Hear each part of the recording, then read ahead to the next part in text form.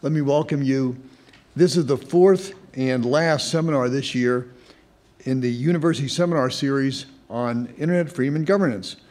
I'm Lance Hoffman, Director of the Cybersecurity Policy and Research Institute here at GW, and my co-organizers of the series are Don Nunziato in the School of Law, Arturo Carrillo in the School of Law, Will Youmans in the School of Media and Public Affairs, and Susan Aronson in the Elliott School of International Affairs, all professors here at GW. The topic of the debate today is resolved that the government should never engage in the bulk collection of personal data for national security purposes. I want to thank our sponsors who are shown on the screen up here. We have financial support from the GW Provost's Office for the university seminars. We have some financial support from the Microsoft Technology and Human Rights Center. We have technical support and live streaming from the Internet Society, and our media partner, the Christian Science Monitor Passcode, their online modern field guide to privacy and security. It and the Internet Society and CSPRI are all live streaming today's debate at their respective websites. If your cell phones are on, please silence them now. If you're going to tweet during the debate, we ask you to include the hashtag up there on the screen, GWIFG, in your tweets.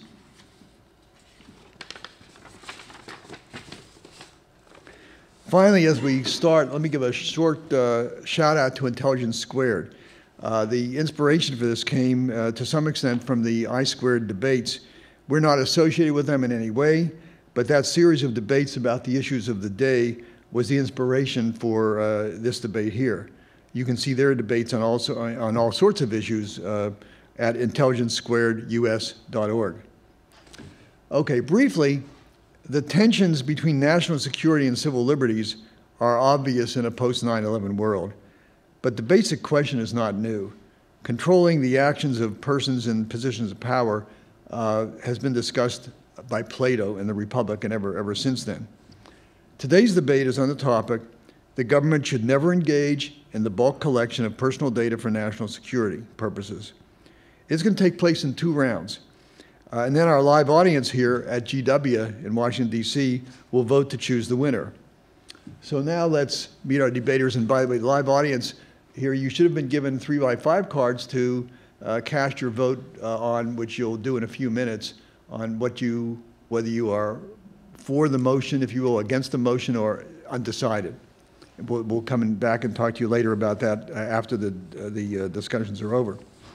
Okay, starting now, Lee Tien is a senior staff attorney with the Electronic Frontier Foundation. Lee is over, wave Lee so people can see.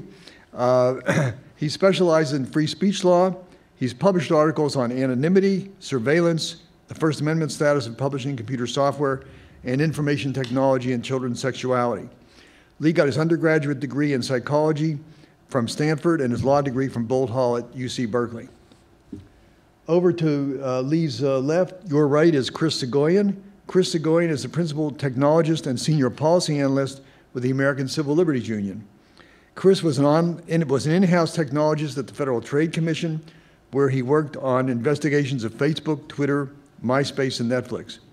Prior to joining the FTC, he created the Do Not Track privacy anti-tracking mechanism that's now on the major web browsers.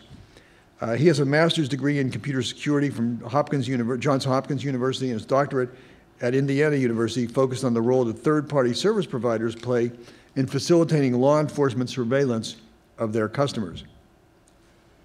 Oren Kerr, next in the middle, is a nationally recognized scholar of criminal procedure and computer crime law. Before joining GW's law faculty in 2001, he was a trial attorney in the computer crime and intellectual property section at the Department of Justice. He was also a special assistant U.S. attorney in the Eastern District of Virginia. He's a former law clerk for Justice Kennedy of the Supreme Court. He's testified 6 times before congressional committees. A couple years ago, Chief Justice Roberts appointed him to serve on the Advisory Committee for Federal Rules of Criminal Procedure.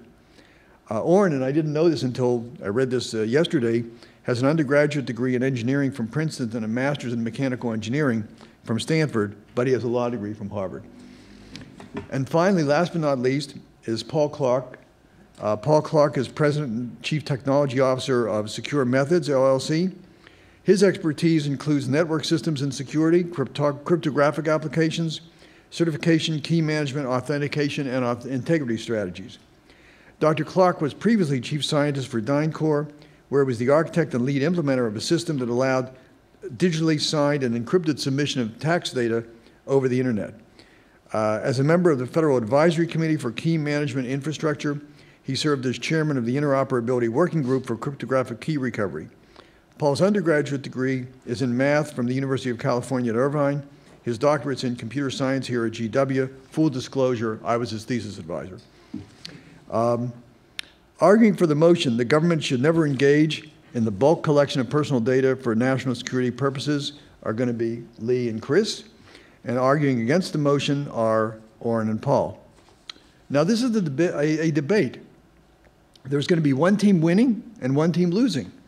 And that decision is going to be made by you, our live audience here in Washington. By the time the debate has ended, this audience will have been asked twice to vote, once before the debate and once after. And the winning team is going to be those whose numbers have changed the most in percentage points between the first vote and the second vote. So let's register that first vote now. You've all been given cards. Which card are they using, the red or the tan or the blue or what? The yellow one? Okay. Vote on your yellow card whether you are for or against the motion right now. The government should never engage in the bulk collection of personal data for national security purposes.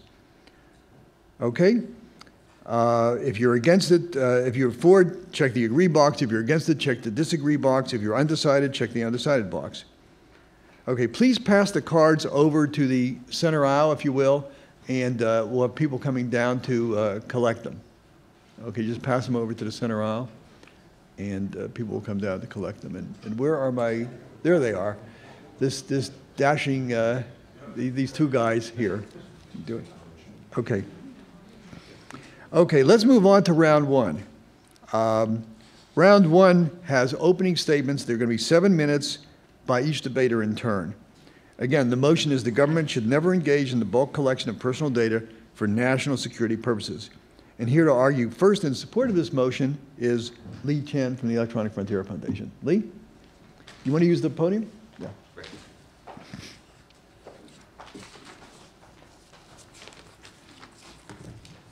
So thanks to Lance and GW and my fellow debaters. And I get to start, probably because I have the shortest resume. What we're debating today is whether the government should ever engage in bulk collection of personal data for national security purposes. Our position is that the government should not. This is a hard line. Some of you will agree generally, but not completely, because you worry about some dire situation that might break the rules. I appreciate that. But in our view, that's exactly why most of us were surprised and shocked to learn that the government actually does engage in bulk collection, such as the Section 215 telephony records program, which had been going on essentially in secret since 2001, collecting virtually everyone's phone records in the United States and holding them for at least 5 years.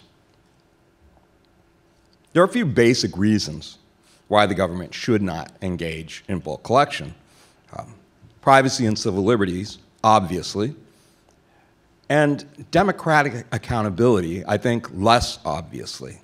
Even if at a policy level, you might agree with what NSA or the FBI seek to do, our constitutional values require public authorization and public evaluation, and that includes the rule of law. The idea that you have courts being able to evaluate, according to legal standards, what the government is doing. Now, I think there are sort of two fairly common ground doctrinal legal points, at least I hope they're common ground. The first is a concept in the Fourth Amendment about the prohibition on general warrants or general searches. It's widely accepted, the Supreme Court certainly has been repeating this over the last few years, that the main reason why the framers even created the Fourth Amendment was to prevent these so-called blank check warrants and blank check searches that did not constrain the discretion of executive officials in actually carrying out searches and seizures.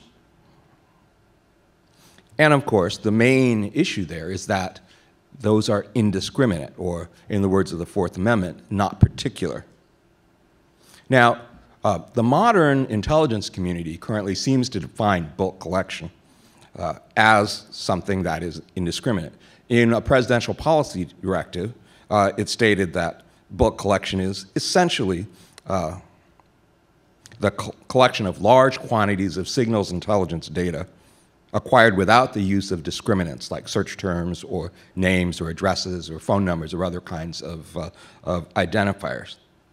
And this, we think, is by definition fits perfectly into sort of the category of general warrants that the framers intended to prohibit.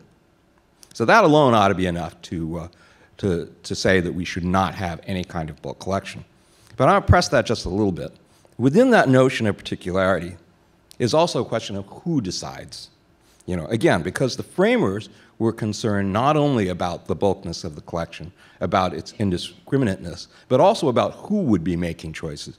They didn't like the fact that once the blank check was given to the official, then he or she, well, it would be he, could decide whom to search, for what to take.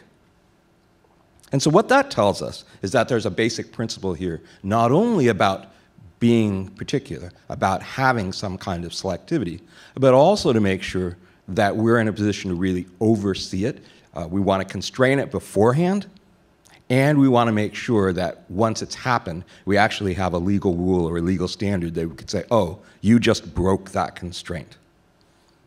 A second principle that I think is inherent in this whole notion of the prohibition of general warrants or general searches is that of proportionality.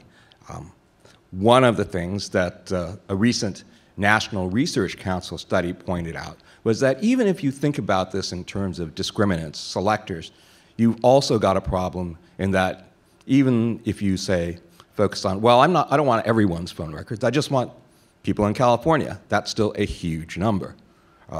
And given the modern bulk collection techniques, it's going to be really easy for those kinds of sort of broad discriminate collection to gather up a lot of innocent people's information. So I want to move then to a more general structural principle about accountability. And that has to do with the whole meaning of national security.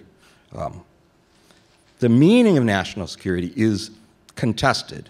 It's elastic. It fits all sorts of situations. That's what the intelligence community likes about it, and that's what makes it hard for both Congress and the courts to actually control.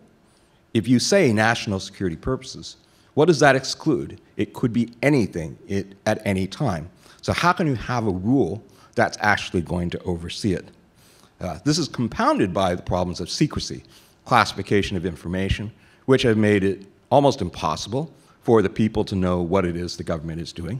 It even makes it hard for judges and legislators to know what's happening. We've had senators want to talk about what's wrong or what they think is wrong, and yet be unable to do it because of national security concerns about even disclosing the information. So in sum, we've got three big issues. We've got this Fourth Amendment problem with general searches. We've also got the general privacy problem of the information that you've got. And last, you've got this big problem about how are you going to ever govern, cabin, or limit the information or the surveillance if you rest it on national security. I want to mention one other thing, which is that in our own litigation, EFF's litigation on this case, we've also focused on the question of First Amendment associational privacy. That is, our clients are gun groups. They're churches. These folks are chilled by not wanting, by knowing that the government is actually inspecting their phone records. Who is calling them? Who is seeking help from them? These are all issues that, and I will stop there. Thank you. Thank you, Lee. Okay, thank you, Lee Chen. Now, again, we're talking about the government shall never engage in the bulk collection of personal data for national security purposes. And our next debater will be arguing against it, and that's Professor Oren Kerr. Oren? This side or the other side? This side.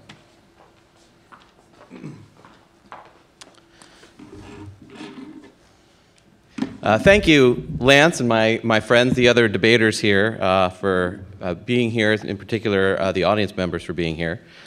So privacy, I think we can all agree, is one of our most treasured values. It's essential to a free society.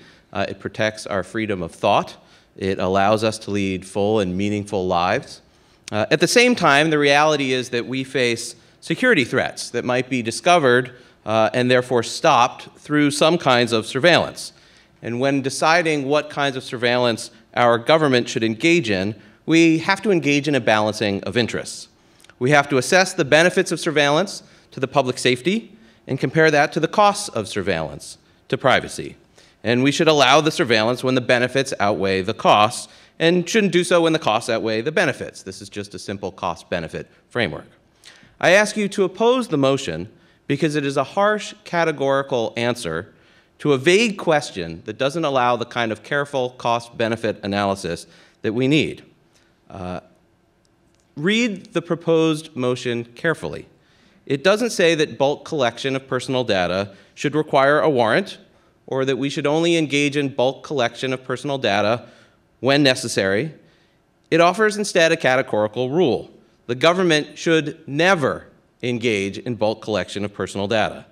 Not ever, absolutely, categorically, no matter what. As my friend Li Qian says for the other side, they are proposing a hard rule, a hard line, never. You should not enact such a categorical rule, in particular because it's not clear what this categorical rule is. Don't ban something unless you know what it is that you are banning. Consider the category, bulk collection of personal data. First, what is bulk collection? Is bulk collection collecting data on 100 people, 1,000 people, 1 million people? Sure, there will be some circumstances where you can say, well, wherever the line is, we can think of a case that's clearly bulk collection. But if you're considering whether to ban bulk collection of personal data, you need to make sure you know the full scope of what counts. And the nature of the phrase bulk collection is a continuum, not a dividing line. And so you should be wary about banning bulk collection on that ground. And what is personal data? Sure, we can think of some categories of data that count as personal data, maybe your private emails. But what about lists of who traveled outside the United States, or who sent a particular wire transfer? What about records of non-US persons, foreigners, collected abroad? Or consider an old-fashioned telephone book. Imagine you pick up a phone book, or a government agent picks up a phone book. Is that bulk collection of personal data? It's hard to know. The terms here are themselves vague. Even if you get past the question of definition, you should not categorically ban bulk collection of personal data, because there will be programs in which where the benefits exceed the costs. For each program, we'd want to know exactly how it works, why it exists, how effective it is, and what are the privacy risks. That's a case-by-case question, and it doesn't allow for a categorical answer.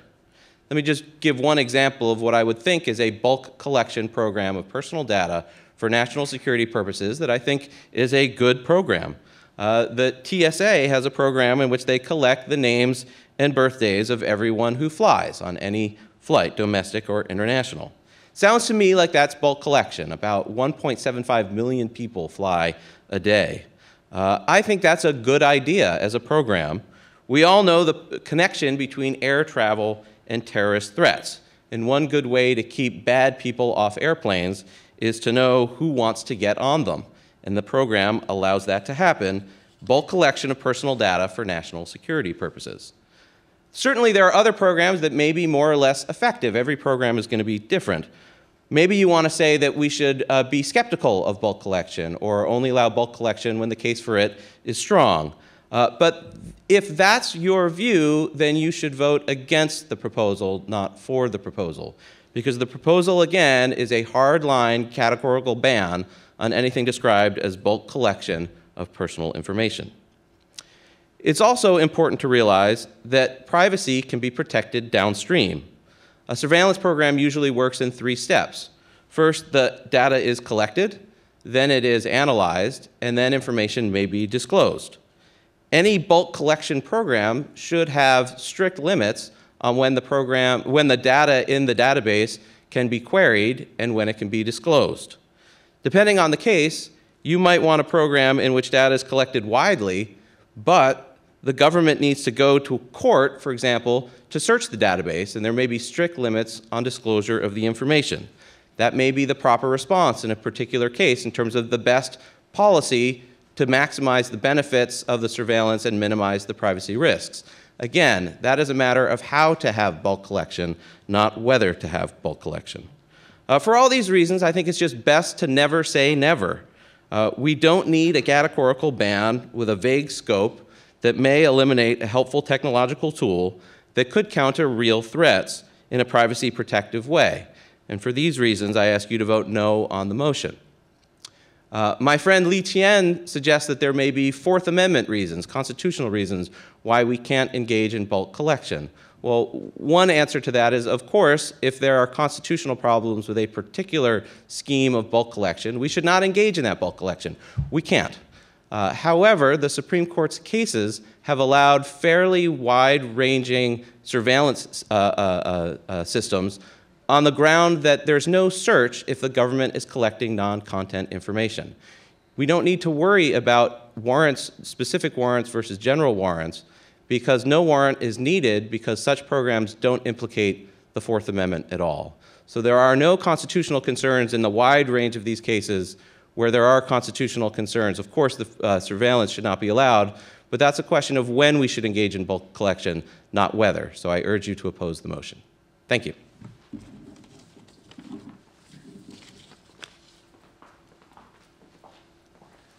Thank you, Oren. Okay, as a reminder of what's going on, we're halfway through the opening round of this debate. I'm Lance Hoffman, the moderator, and we have 4 debaters, 2 against 2, 1 lawyer and 1 computer type on either side, arguing it out over this motion. The motion is, again, the government should never engage in the bulk collection of personal data for national security purposes. We've heard from the first 2 debaters. Now on to the third, Chris Soghoian. Chris? So apparently, when you invite lawyers to a debate, they spend their time arguing over the definitions. I will not be arguing over the definitions of bulk surveillance. Thank you all for joining us here.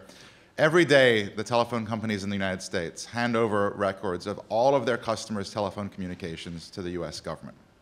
Every day, a gigantic pile of records are provided to the NSA, and this database contains records that reveal who called an abortion clinic, who called a gay bookstore, who called a gun store or a suicide hotline.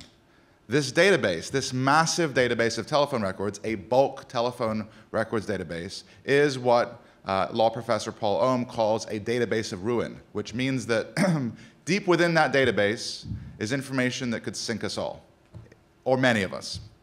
And in fact, the telephone records database that exists and that we've learned about because of Edward Snowden is just one of many bulk records programs that the US government is engaged in.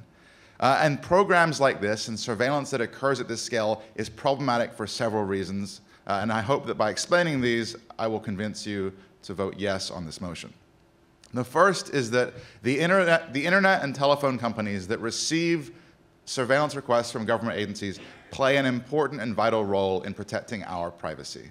Surveillance necessarily involves requests that do not involve the individuals whose information is being requested. When the government goes to Google and asks for a copy of your email, you cannot be present. The government doesn't want to tip off the targets to the investigation. And so the only entity that can possibly be there to say no is the company. Judges are supposed to evaluate the applications, but judges are supposed to be neutral third parties. We actually want someone advocating on behalf of the privacy interests of the user, and the telephone and internet companies play that role. They play an important role as our proxies for privacy.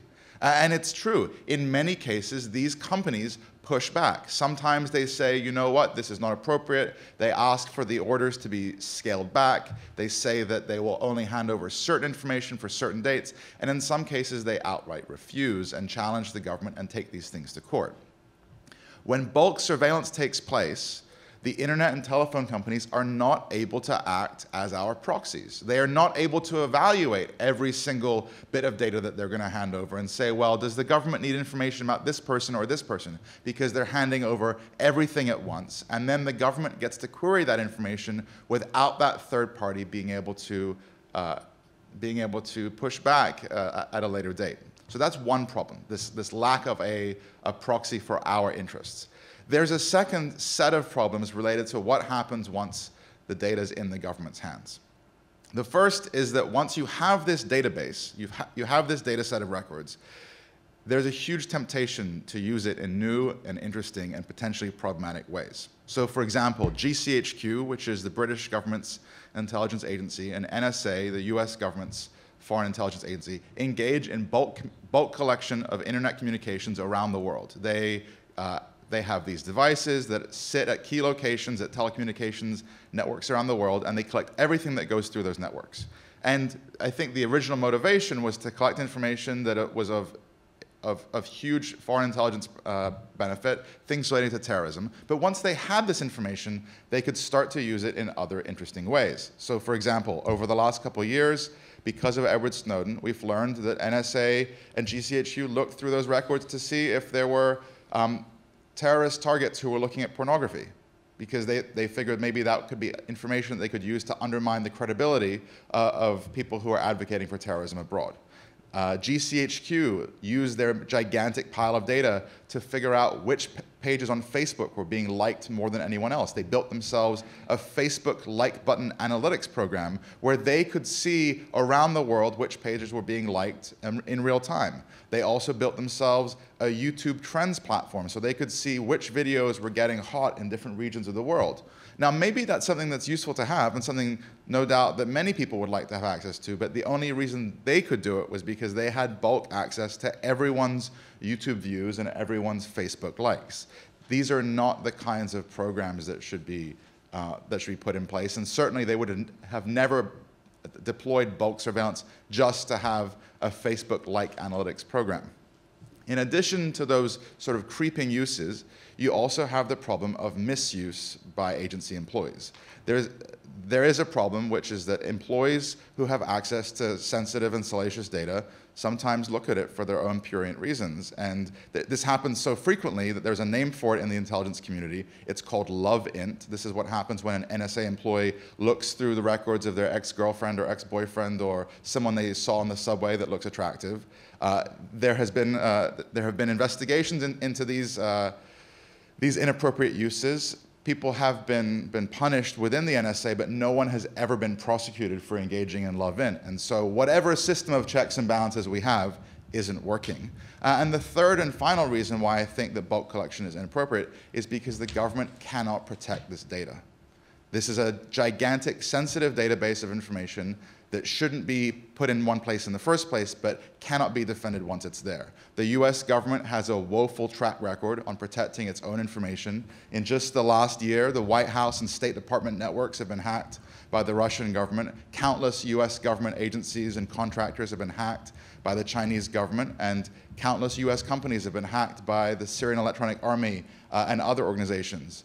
At a time when cybersecurity fears are at their high point, we should be keeping less data, not more, because once you keep it, someone will try and steal it. Again, please vote yes for the motion. Thank you.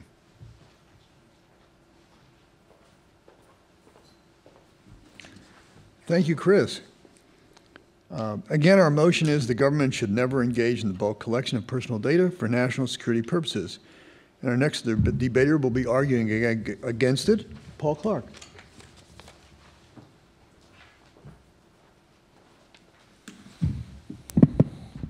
Thanks for having me. I actually had to spend some fair amount of time, as Lance would know, actually figuring out and convincing myself that I was on the right side of this issue.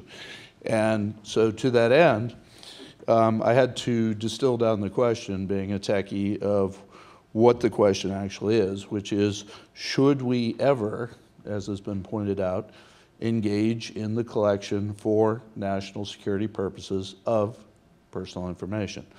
So while I think there are all applications of data that's collected that make us all uncomfortable, not just for national security purposes, I think it's useful to instead think if there's a legitimate one, in which case the proposition that you should never do it is false. And so I turned my attention to a database that I know something about, which is the enforcement integrated database that DHS keeps and includes things like the TSA data that my colleague was speaking of, as well as immigration, customs enforcement, border control, all kinds of enforcement data that people who are detained or arrested by agencies of DHS is collected in a database. And I'm actually, in the interest of full disclosure, involved in litigation to cause them to tell us exactly what the data types are and what the fields of that database are. Having said that, I do not believe that we would be any safer or any better off if we simply deleted that data.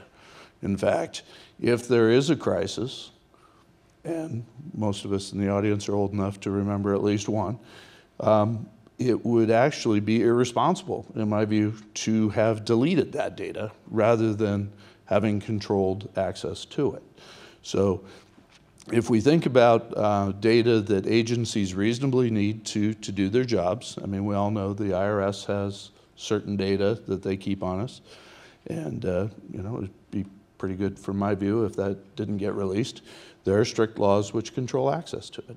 Social Security Administration has medical data and other types of data on us. They reasonably need that data to perform their mission. So the question is, does DHS, in order to perform its mission, need to maintain this type of bulk collection data to perform its mission? I think unequivocally I can say yes.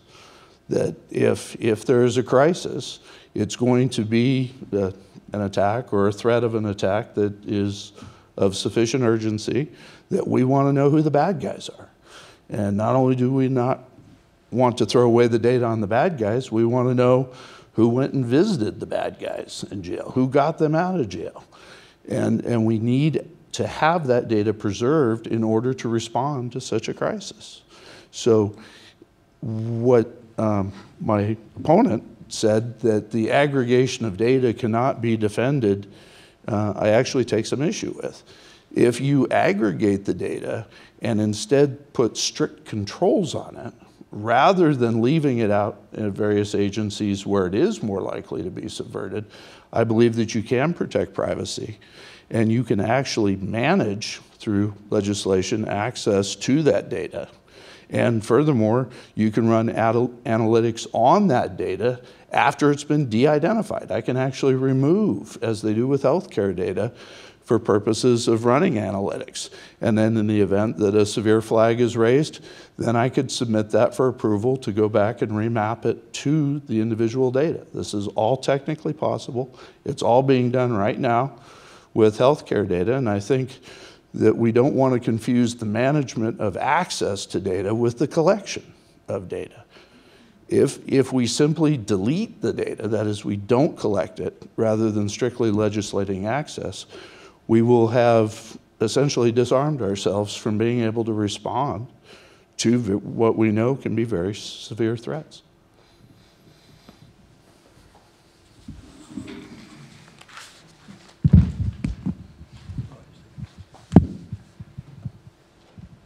Thank you, Paul. Okay, we'll now move on to a little back and forth among the debaters. And let me start with tossing out a first question, and then they can go back and forth. I'll try to moderate. We'll go for a few minutes this way, and then open it up to the audience for your questions. Paul, you sort of you said something about, okay, we can aggregate the data and then de-aggregate it if we have to down the road. And I'm wondering if that's really, if the other side would really agree with that, or they have some issues with that. This also gets the issue of the proposition. Do you put controls on, or can you even effectively put controls on at time of collection versus time of use, that sort of thing? So I wonder what the response is of Lee or Chris. So we hear this argument very frequently from both people in the government and people in the private sector. Don't worry, the data is anonymous. Doesn't put anyone's privacy at risk. We hear this from the government in defense of the 215 program. It's just telephone numbers. There's no names attached. Of course, they have reverse phone books like the rest of us do. They can type a telephone number into Google, or they can send a subpoena or an NSL to the phone company. But they say, no, no, don't worry, it's just telephone numbers.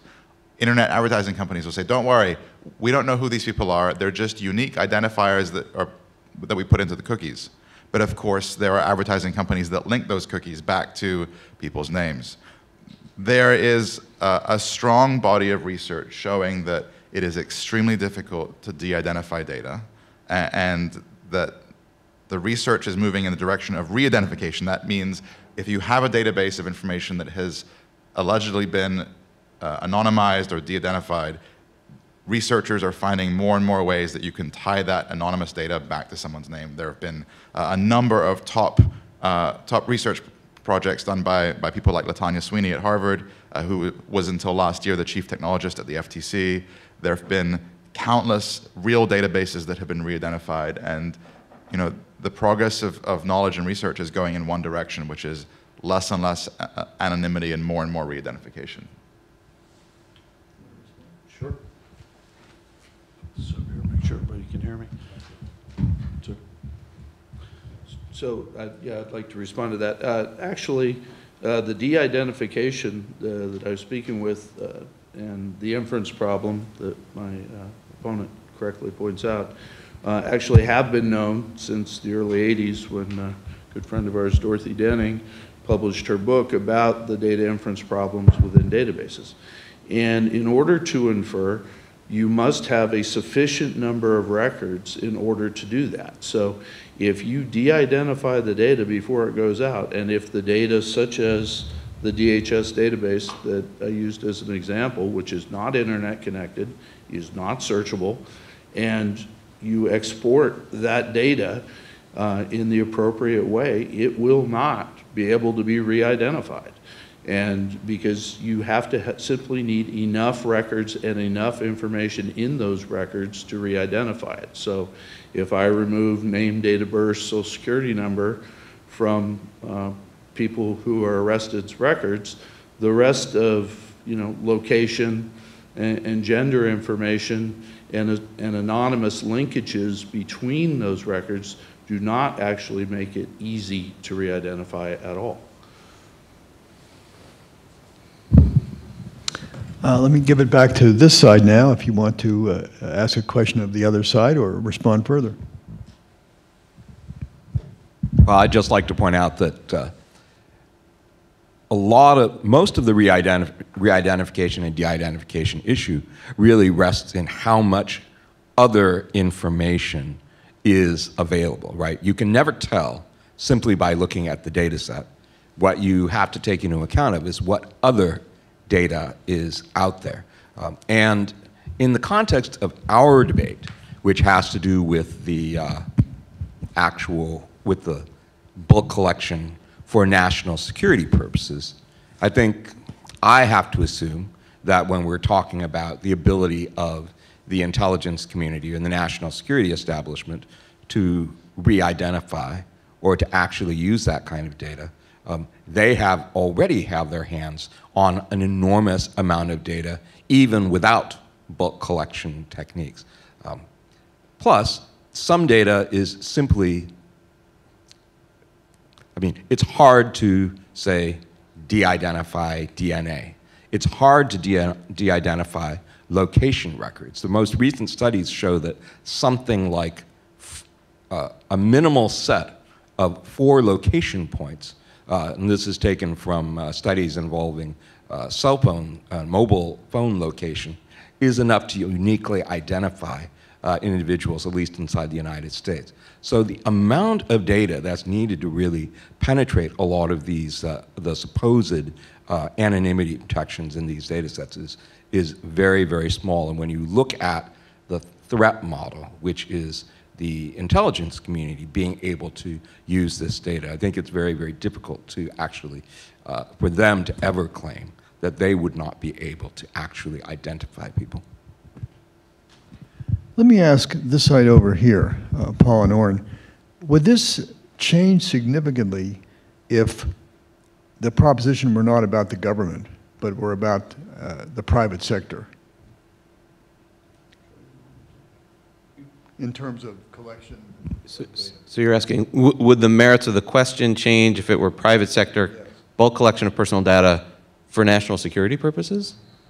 Ah, that's good. You go with what you want with that. So, well, this is, I mean, my instincts are the same. That never say never. We need to analyze the merits of any particular program on a case-by-case basis, looking at the actual data that's being collected, how it can be secured, how it may not be secured, what are the risks, what's the oversight, what are the audit systems that are in place. We need that on a case-by-case basis. I mean, I think the default, of course, in the context of private sector collection is that unless the law steps in and says you can't do it, you know, private companies, that's just a matter of they can collect information from their customers, usually pursuant to some sort of consent, or they, you know, have somehow registered with a private company and they are giving their data to the company. So I think it all just depends on the case. We shouldn't be answering this question in bulk, maybe is the best way of thinking about it. We need a granular answer to each program and to figure out whether it's a good idea or a bad idea. Moreover, in order to find against the proposition, you only need to find one counterexample. I'll point out that the database that I've been talking about includes no cell phone records. It simply keeps information on known bad guys. And so to that end, we only need to look at one legitimate use of this information in order to find against the proposition. Does this change? Oh, go ahead, Chris. So after you guys vote a second time, the votes will be counted. And then it'll be put onto the internet. And we're having an in-depth debate here, a refined debate with my opponents, you know, delving into these small programs like TSA's database. But if you vote for them, when this is printed on the internet, it won't be, you know, an audience at George Washington favors bulk collection of a limited database maintained by TSA. You have to understand the greater context that this debate is taking place in. Right now, the law that the government is using to collect bulk telephone records is expiring. There are debates on the Hill today to discuss whether or not this law should be renewed, whether or not the government, whether or not federal agencies should have the ability to go to private parties and compel the disclosure of all records about their customers. And so whatever you do today will play a part in that debate, in that broader political debate. This isn't about TSA collecting names and telephone numbers. This isn't about US Customs collecting information. This debate at its core is about secret databases maintained by the government, compelling third parties into handing over our private data to the government. This is not about someone filling out a form at the airport. All right? And so be very, very careful. Do not let the other side twist this and make you think that, oh, I guess there's this one database that the government keeps that sort of sounds okay, so therefore I'm going to bless what they're saying. This is a chance for you to say no to what the NSA is doing, and so please vote yes. Before I was a law professor, I was a prosecutor at the Justice Department, did a couple jury trials, and there's a name that lawyers have for the argument that Chris just made, and it's called jury nullification. That is, don't answer the question before you think of the symbol that your decision will send to the public at large. I think we're here to answer the question before us, which is, should the government ever engage in bulk collection of personal data for national security purposes? And you should focus on that question, not whether you like Section 215, whether you want to send a message to President Obama, whatever your broader views are, this should be focused on the question before us today. Well, I've got to respond to that. I mean, again, I keep going back to the Constitution.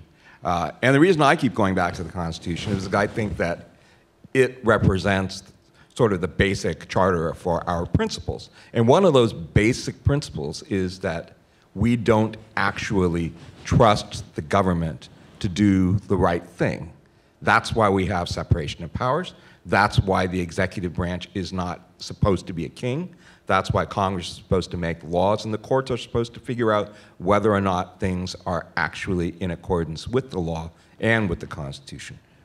Now, Oren and Paul have been talking about, gee, you know, you've got to look at this on a case-by-case basis. But, you know, like I said at the beginning, looking at things at a case-by-case basis is kind of what got us to this state right now. We are debating the question of whether or not the government should be engaging ever in bulk collection, because we've never actually apparently said the government never should. And so, as the executive branch, and especially the national security establishment is wont to do, they have taken what seems to be a soft spot and just run the hell out of it. And they will continue to do that. And that's why I keep saying, you know, if you are looking at what the rule should be, what our principle should be, then it should be no, because that doesn't give them the flexibility to choose to do things, which I might add, obviously, they have been doing in secret precisely because they do not want actually the public and the courts and the Congress in full knowledge to understand what's going on. In fact, I don't know how we can even do the kind of granular case-by-case analysis that Oren and Paul are talking about if we don't have facts about what the government is doing, and we don't have a clear understanding of what the rules of the game are. We have seen with the 215 program, just as an example, that the law, which contained the word relevance, which has always been understood to actually limit what the government is supposed to be able to collect, as opposed to collecting everything, got turned into a blank check to collect all or as many telephone records as they could on the rationale that only by having it all would you be able to trace certain kinds of patterns. So the entire tone of this exceptions-based argument is actually to create a loophole that the intelligence community has and will continue to exploit unless it's closed. I agree with a lot of what Lee just said about transparency and disclosure. I think it's absolutely essential that the public debate these questions as we are here. I think it's important that Congress now knows that the Section 215 telephony metadata program is existing, that authority is about to sunset. It will sunset on June 1st. And Congress will decide whether they want to reauthorize it. And I think we should harshly criticize the Foreign Intelligence Surveillance Court for approving a program based on, to my mind, a fairly flimsy statutory interpretation. They basically allowed this program based on a reading of the Foreign Intelligence Surveillance laws, which you couldn't have gotten if you just read the text, and that's what the text is there for, to limit the executive branch. So I agree the Foreign Intelligence Surveillance Court was improperly read the statute, and we should criticize them for it, and that we should have a public debate about the nature of these programs. But again, and I hate to be the law professor, but I guess that's my role, that's a question about how we should do bulk collection. That's not a question of whether to do bulk collection, or at least the question of disclosure is separate from the merits of the idea of the program. So I join Lee in saying that this should be a public debate, and it shouldn't be a secret program, but I still think we need to debate each program, and the way to do that is to do so publicly, but still to not have a categorical ban. Can I just quickly add something, which is that Oren's using program in the singular, but there are many programs, and we only know about one of them. The government has said that there are other bulk collection programs that are taking place using 215, but we don't know what they are. They've said that the majority of the 215 orders relate to some kind of cybersecurity program, but we have no idea what kind of data they're collecting and who they're collecting it from. They're likely collecting hotel records and records of certain kinds of purchases from certain merchants. I mean, 2 years on, 2 years after Snowden, we still don't even have an idea as to how they're using this much debated law. And so I think the point from that is that they're not going to tell us ever. The only reason we know about the telephone program is because of Edward Snowden. Unless we have a whistleblower every year, we are not going to learn about the basics of the bulk collection programs that the government is using. The only way that we can control them is to say no to bulk surveillance. Because after the programs come into existence, they live in the shadows. So as a techie and a linear thinker, I think I've heard the question we're debating changed a few times to a point that we can all agree on, which is we're all uncomfortable with bulk surveillance. We're all uncomfortable with government agencies not having access to data that they need to perform their missions. I've heard, I think, Lee say that the default should be no. I think that's probably a reasonable position. The question before us is, should it ever happen? And to convince myself of that, I found a program that I believe is still on the table that doesn't require cell phone records. It doesn't, is it subject to abuse? To be sure. But I think that eliminating data rather than managing access to it needlessly disarms us. And I think that we can all construct an example, however severe you need to make it, where we're willing to surrender privacy rights in order to protect ourselves. So deleting the data would prevent us from doing that rather than managing it. Let me ask one more question, starting with this side, and then we'll get to your questions. So think about questions you may wish to ask, and also we're going to have the second vote in a few minutes. And to that I ask my SFS students to hopefully they've tallied the first vote and to come down and give them to me when I'm not doing this, so I know what the first vote was at least. Okay, would this change at all? Fast forward, we're already in this mode, but fast forward 10 years where we've got the Internet of Things really big time, and everything is talking to every other thing. Does this change your argument at all? Make it worse, make it better? Are there other opportunities for your side to prevail in this new environment or not?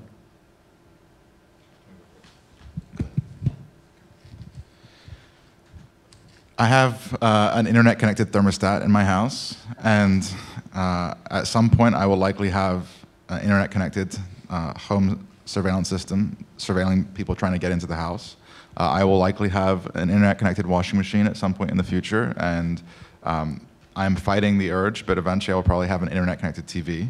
And all of these devices are creating data that can be used to reveal when I'm home, when I'm not at home, who I'm at home with, what I'm doing in my house.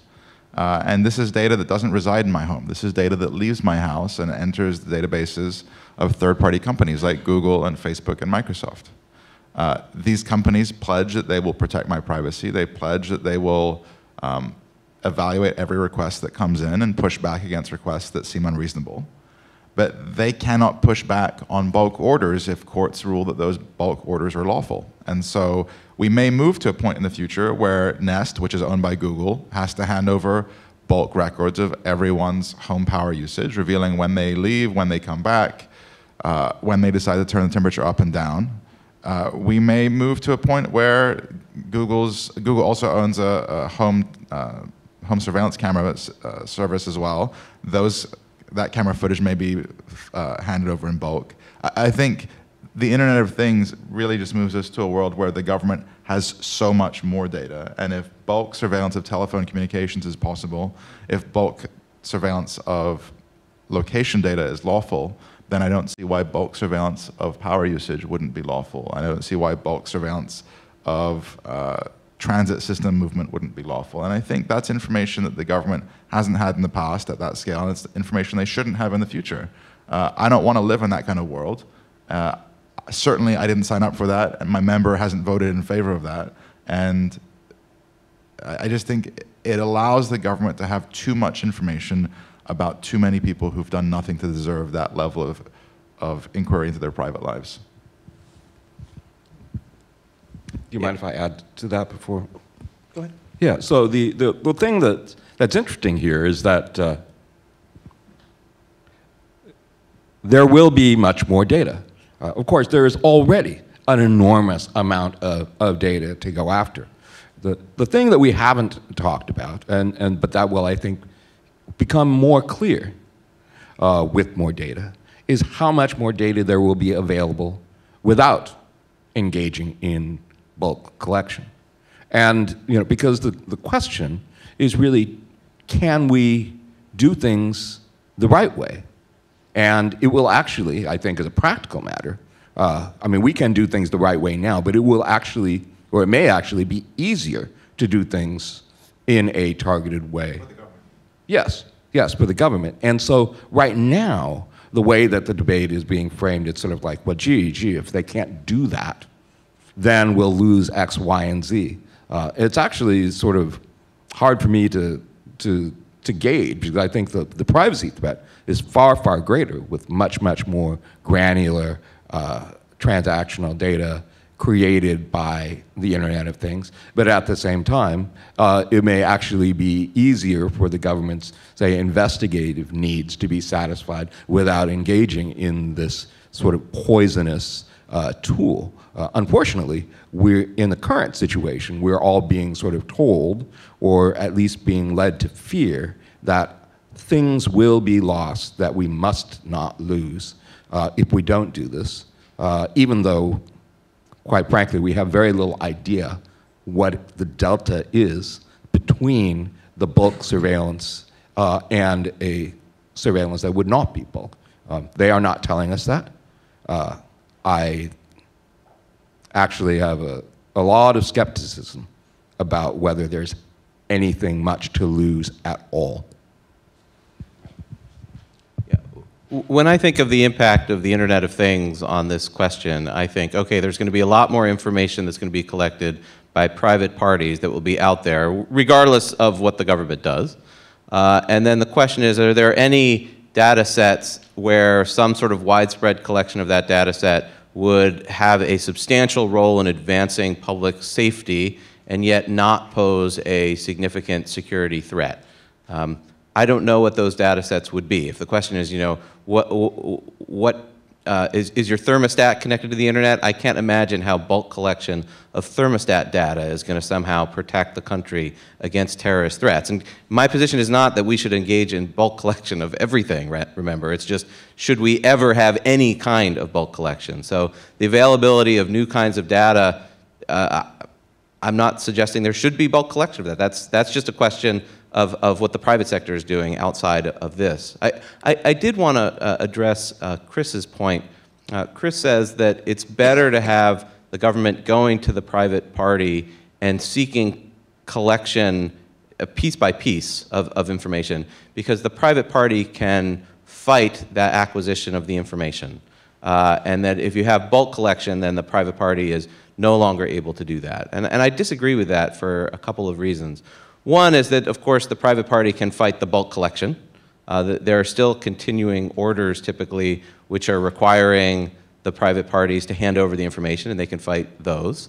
And then also, once the information is collected by the government, you can have significant legal regulation of government access to the database. So, for example, in the Section 215 program, the way the program works now, the government goes to a court, goes to the Foreign Intelligence Surveillance Court, and says, we want to send the following query, and then the court will approve or disapprove the court order in that context. Essentially kind of like the traditional warrant procedure where a government official has to go to a judge. And we can argue about what the standard should be for querying the database, but that's the pushback is from the judge who says, you have to satisfy the standard to get access to the database. And that's essentially the same privacy protection regardless of whether the government has the database or the private sector has the database. And I think it's a fair question, which is the more or less secure approach? Are private companies that have a database in their, on their servers,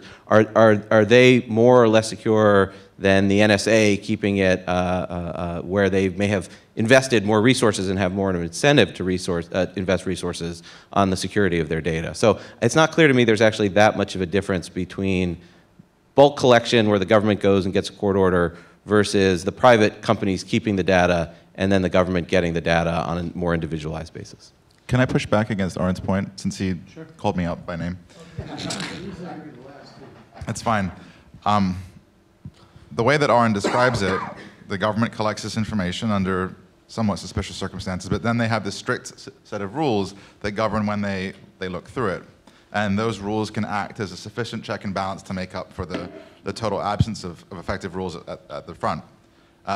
It's true that with the 215 program, it has been blessed by the secret FISA court, but that is not the only bulk surveillance program that the NSA operates. In fact, the most problematic bulk surveillance database that the NSA operates is one called XKeyscore, which is a bulk surveillance database of internet communications collected around the world, and no judge has to evaluate or sign off on queries through XKeyscore.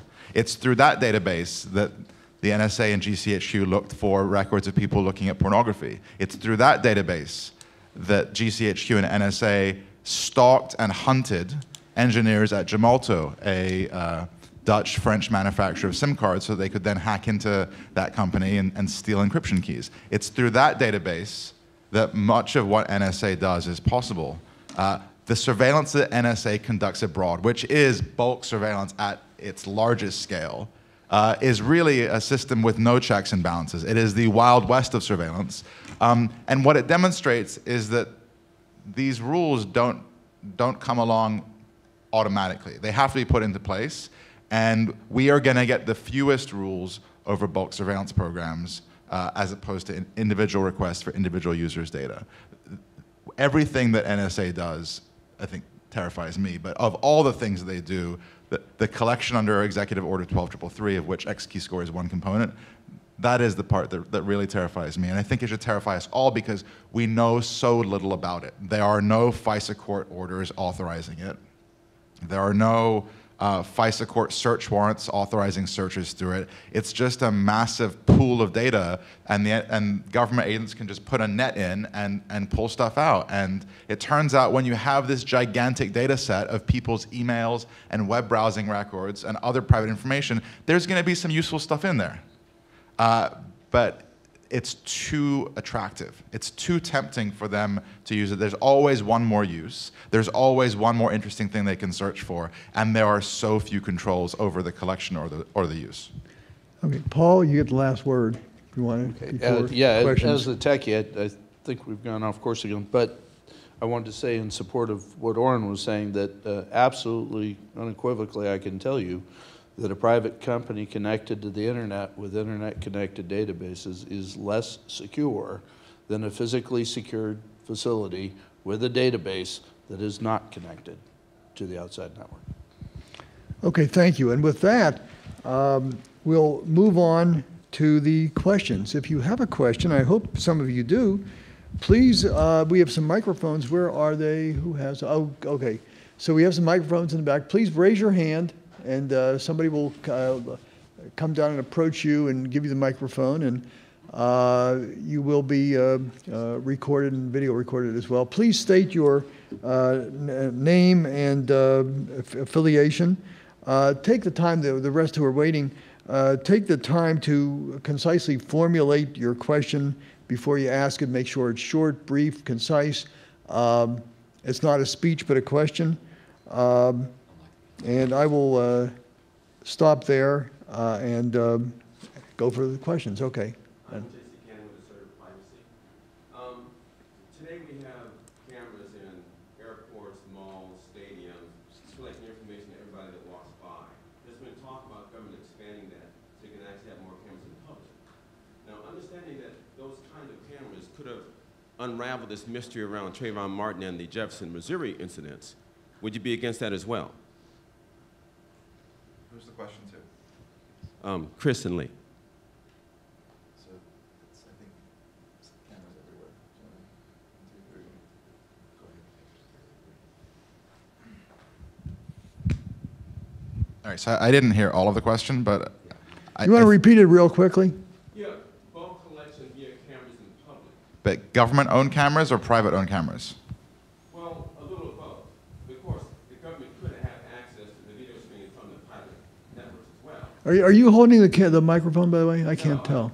Now he's empty-handed. Well, But let's do it. One I more- think I got the question. What I'm saying is they could uncover mysteries All right.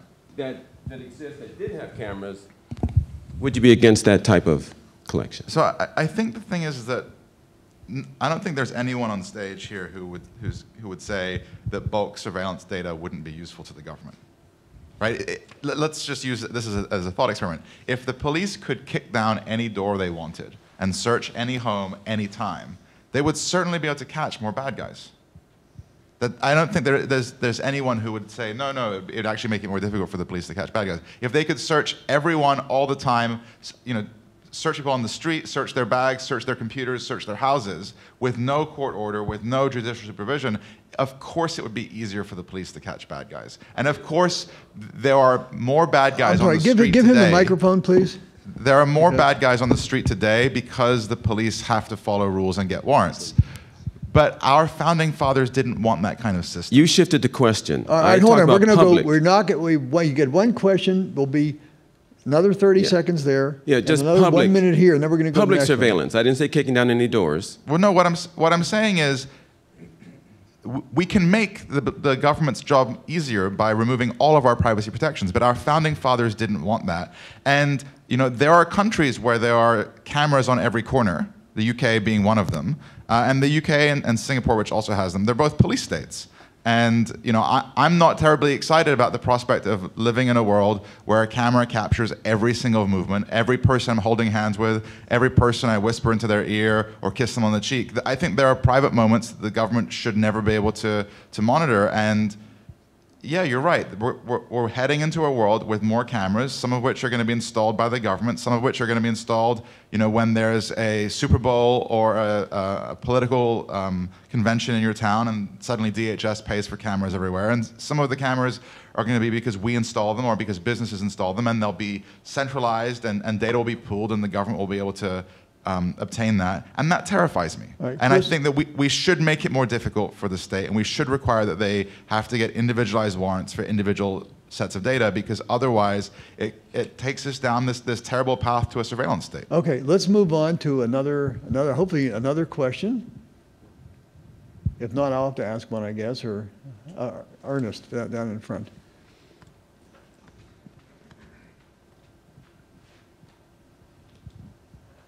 Ernest McDuffie, CEO of the Global McDuffie Group. So I've done a lot of work in cybersecurity issues. Actually worked for NSA as a disclaimer. I have a military background. So the thing that this question does for me is, the focus on never. I think that's a big point. I hate anything. Again, Ernest, it's not a speech; it's a question. No, I know. So the question is, what do you do about the bad guys in the world? We're kind of coaching the government as being the bad guys. I take that you can't trust the government to some extent. That's why the checks and balances are part of the system, so that there is some degree of trust. But you certainly can't trust the bad guys. All the technology that you're talking about is out there and available to them, and they're going to use it regardless of what you do on any of the laws. So what's your question? The effect is, do you feel that the handicapping of the government in the face of the threats and knowing what out there is worth it? Is it worth the risk of multiple 9/11s every day because you didn't do bulk collection?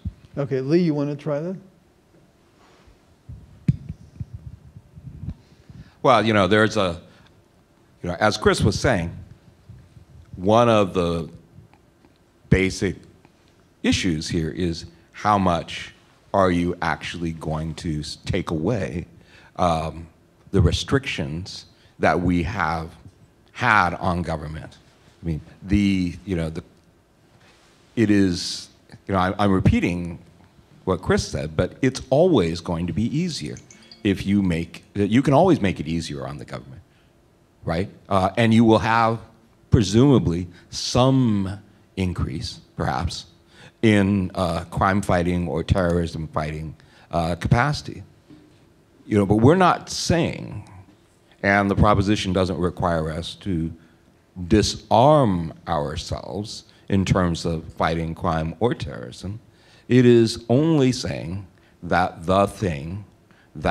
one of the key things that this country was founded on, the idea that you do not have bulk collection, that you do not have general warrants and general searches, that you do not have indiscriminate exercise of surveillance power by the government, especially when it's in the hands of individual agents who can do what they want.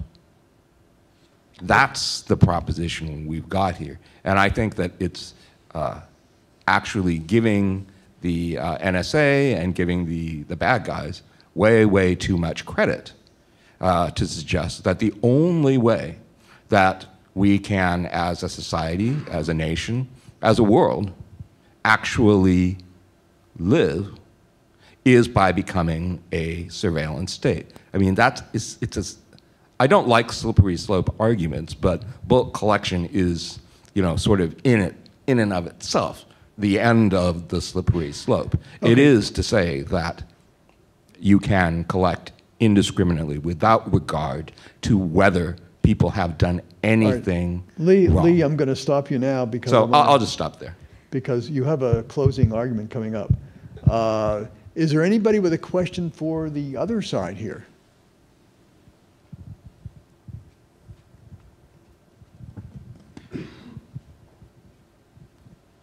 Thank you. My question is mostly for Professor Kerr. Identify yourself first. William Yeomans. I'm a faculty member at the School of Media and Public Affairs. Without getting into the specific word of never, I'm interested in your idea of a cost-benefit sort of approach. Almost like an actuarial kind of approach, looking at a calculation of risk. Is there a threshold of risk that you have in mind that would justify that kind of program, like a some sort of cut-off level where the benefit justifies the kind of cost?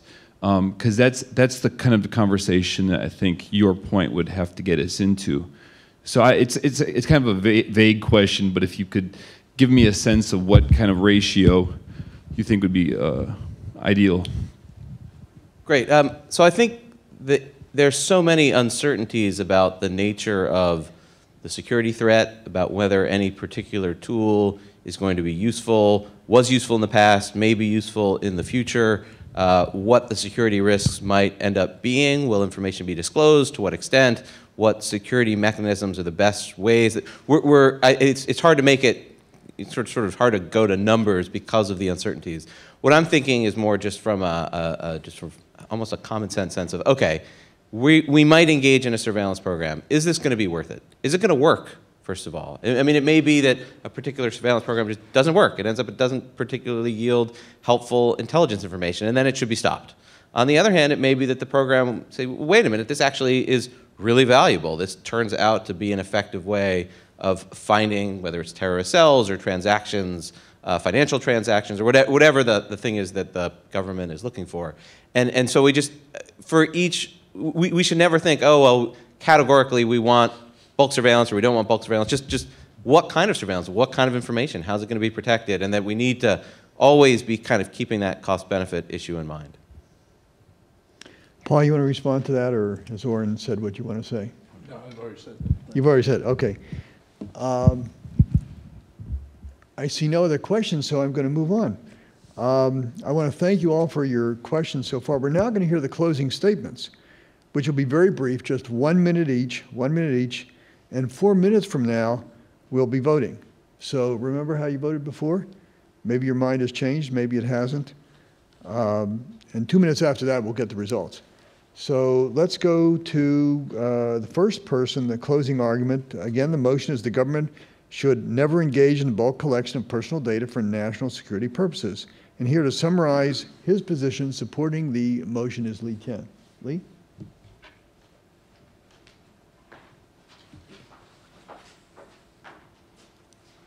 So I think since it's a summary, you have heard this all before. In a recent case, the government argued that there were all sorts of protocols that it could use in order to minimize the privacy harms of searching cell phones incident to arrest. And then the court ended up saying, the government proposes that law enforcement agencies develop protocols to address the concerns raised by cloud computing. Probably a good idea, But the founders did not fight a revolution to gain the right to government agency protocols. What we've got here is a discussion that really focuses on particular programs, but the fact is we have to ask what the government should be able to do in general. And what we have seen is that when the government has this power, or thinks it has this power, it abuses it. And that's exactly what the Constitution says we're not supposed to allow it to do. Thanks. Okay, thank you, Lee. Okay, Oren, you want to summarize your?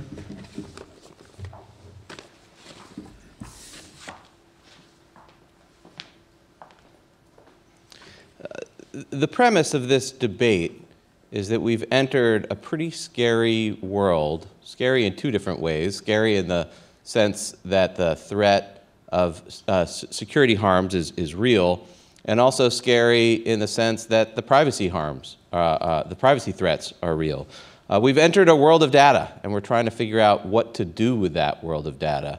There's just so much information out there, and as we look out into the future, there's just more and more information available, and we're just trying to figure out, what do we do with that?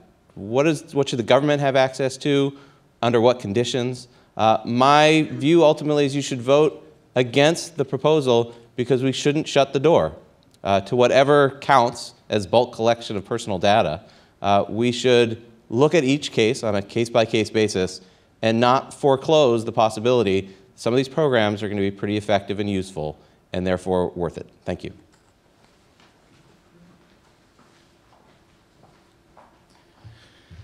When Section 215 of the Patriot Act was passed, the public was told that it would be used to get records from rental car companies. The big debate at the time was over whether the law could be used to get library records. The American public was never told that this law would be used to get telephone records in bulk. The only reason we know about this bulk telephone records program is because of Edward Snowden, and we still don't know about several other programs that the US government is operating. The fact is, we are never going to be told about the bulk surveillance programs that are the most problematic.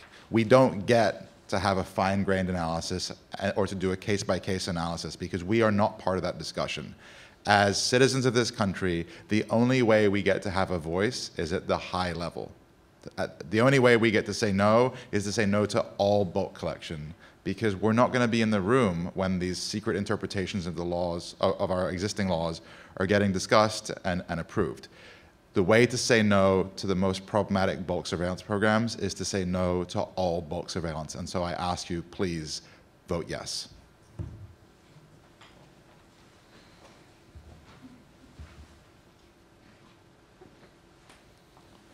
First, thanks for having me. I've actually really enjoyed this. I think that the argument as it was originally posed and presented still comes down to the fact, is there a case when it should be allowed? I've presented one. My opponents none of them have told you that that database should be deleted. Not one of them. And I think that there are, in order to perform the operations of these agencies, legitimate reasons for them to collect data. And so the question is whether that data should be retained for national security purposes. I didn't hear anybody say that it should be deleted. Thanks.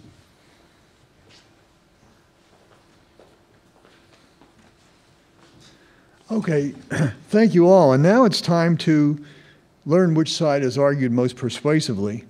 We're going to ask you to go ahead and go to your 3x5 cards, which you have, the other set of 3x5 cards, and vote a second time. Remember, it's the team whose numbers have changed the most in percentage points between the opening and closing, which will be declared the winner.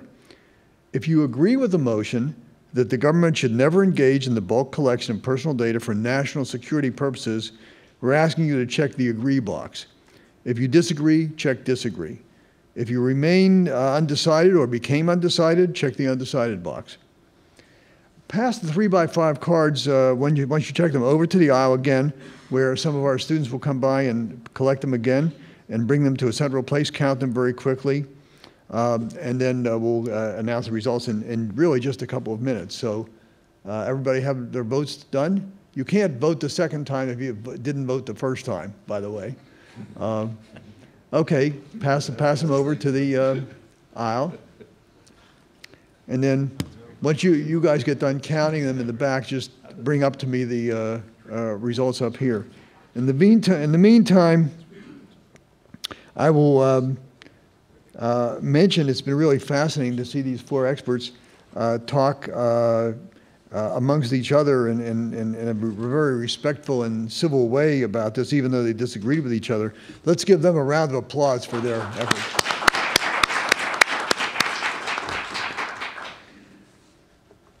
Okay, and while we're doing that, a word from our sponsor. I have to vamp for a couple minutes while the votes are being counted. So I thought I would talk just a bit about the Institute, the Cybersecurity Policy and Research Institute, which I direct, which is one of the sponsors of the University Seminar Series, or one of the organizations along with SMPA and the School of Media and Public Affairs and the Elliott School of International Affairs and the Law School, who are bring this to you. CSPRI, the Cybersecurity Policy and Research Institute, is in the School of Engineering and Applied Science, but we really do all of the missions of the university in terms of research and education and service. We have projects in each, as you can see there. Indeed, this project is one of them. If I can ask the mouse click on the first slide, on the first blue bottom there, the blue box, the University Seminar on Internet Freedom and Governments, that's what this is. You see the mouse creeping up there? And in a moment, you may have seen this. And now, talk about recursion. This is a live stream of a live stream or something like that. This is pretty cool. So that's this project. And then if you would go back, please, to the original, that slide. Thank you. We also have a scholarship program. Many of the students here are in the CyberCore Scholarship Program. It right now supports students in 4 different schools of the 10 schools of the university.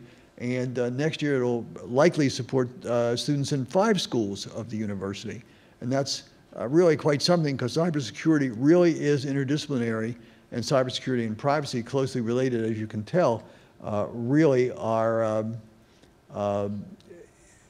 important, interesting, and so interdisciplinary and multifaceted.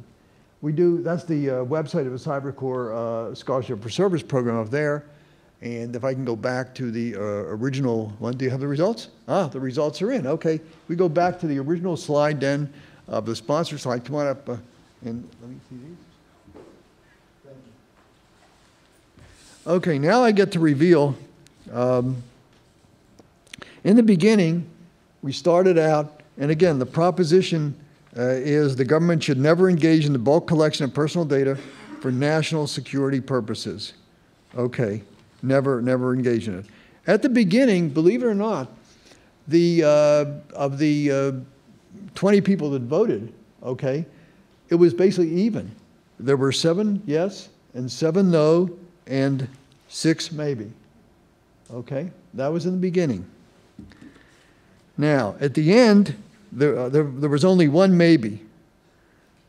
And there were now, at the end, there were 6 yes and 11 no. So the no's have won, okay? So congratulations to the no's, and congratulations to everybody. Give them another round of applause. Thank you very much for attending.